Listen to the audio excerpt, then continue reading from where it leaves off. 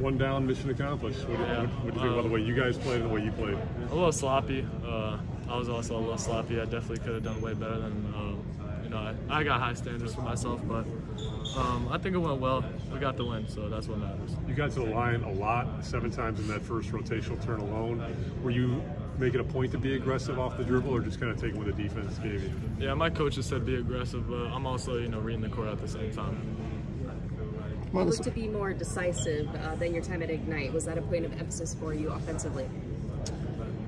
It was, of course, but I'm just honestly just reading the defense, taking what they give me. Your aggressiveness kind of really stood out today. Is that something that you kind of come out of the gate trying to show, or do you let the game come to you? What type of player are you? I let the game come to me, but say my first buckets are always going to be simple, so I can get to like the mid-range and then the 3. But I always start off with something simple. Do you feel like today was a good example of the versatility you can bring? Honestly, today was very sloppy, I feel, for me, but I could be way better than that. In what ways do you mean, in terms of sloppiness? Just being more sharp with the ball, decision-making, shots I could take. How are you feeling about just like shot selection from 3 in particular?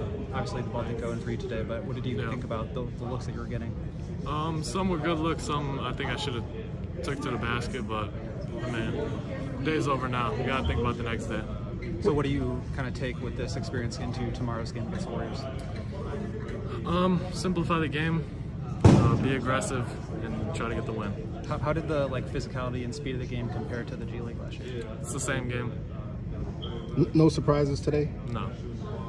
How was it having Chicago, having the Bulls be across your chest? It's an honor. The culture they built over there, everything from winning championships to the players that they had, and I think it reflects.